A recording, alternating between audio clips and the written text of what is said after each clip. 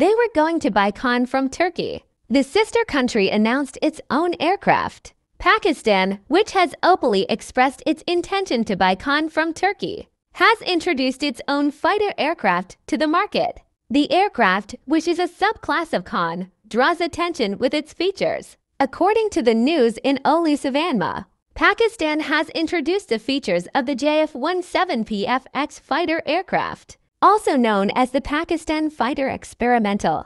The JF-17 PFX fighter aircraft, offered as the 4.5 generation, is expected to enter service in 2030. Developed by the Pakistan Aeronautical Complex (PACAN), Chengdu Aircraft Corporation (CAC), the JF-17 PFX is designed to exceed the capabilities of the JF-17 Thunder Block III fighter aircraft. The JF-17 PFX will have important innovations such as the indigenously developed AESA radar and the ability to carry Chinese PL-15 long-range air-to-air missiles, while the PFX offers advanced maneuverability and greater payload capacity with its twin-engine design. It is expected that the radar signature will be reduced with composite materials. The FX program is part of a broader strategy to strengthen the Pakistan Army's indigenous defense manufacturing capabilities.